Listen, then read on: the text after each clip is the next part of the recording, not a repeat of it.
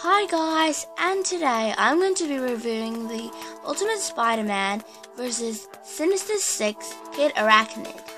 So just to tell you, this is not Spider-Man, this is Miles Morales.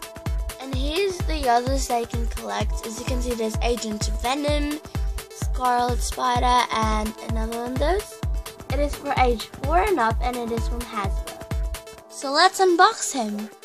I really like Arachnid Kid because he's way more detailed than Spider-Man itself, and he looks more muscly even though he's younger. So here it is. Now I have to mention this, that he comes with this shooter. So that red stick actually goes inside that black thingies, and it actually shoots. So I can't wait to see that. So here it is, out of the box. So I tried to stand him by himself, but it looks like he doesn't actually stand by himself much, but only if you actually put it very carefully, because if you just go like this, they actually usually fall. So you have to make sure you're actually pressing his toes and his leg, otherwise it doesn't really work all the time. Well, other than that, he does stand up, only do it very carefully. So this is the accessory, and this is meant to be the web, and this is like the shooter, and I don't know if this fits him, but or we meant to I think we kids usually have imagination or something, but I think you can also do it by yourself. So all you have to do is to put this in the hole, and see that bumpy bit, you have to make sure it goes in. And if you do want your Spider-Man toy or Arachnid thingy to use this, then you put their hands underneath here through the circles, and then just pretend they're shooting webs or something. But anyway, let's have a try out and test this out. Okay, so let's try it out. So all you have to do is to push this thing, and then whoa, that was a bad shot, but let's try it one more time. Let's just put that through. And all you have to do is just push this. And there you go. So let's do an articulation check.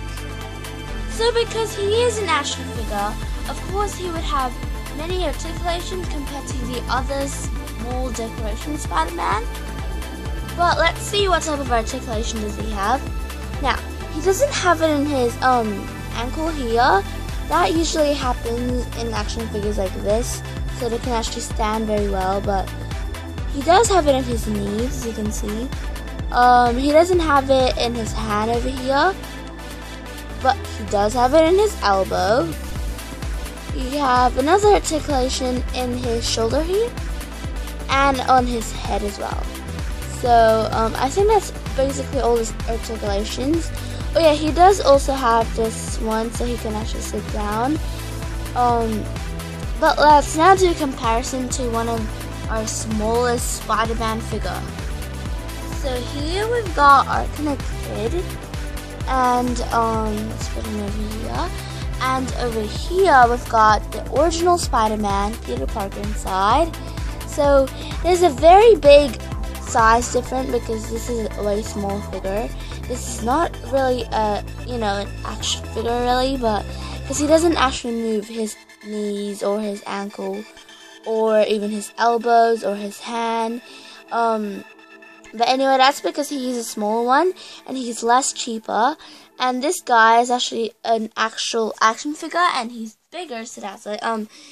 So as you can see, there's size difference. They're very different, and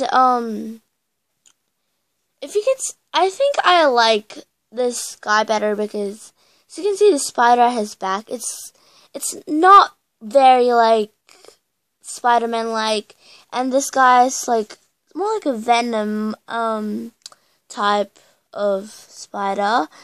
But anyway, this Spider-Man also has a smaller spider, so you can really see the difference, but they both have abs and many muscles. So the story about this Spider-Man is behind it. So Spider-Man went to this like different dimensions, and then he met this kid Arachnid, and he decided to help him. So that's basically the story. So thank you guys. That was it for today's video. Make sure to subscribe to this channel for more Marvel Ultimate Spider-Man and many other toys. I hope you guys enjoy. Subscribe, like, and comment.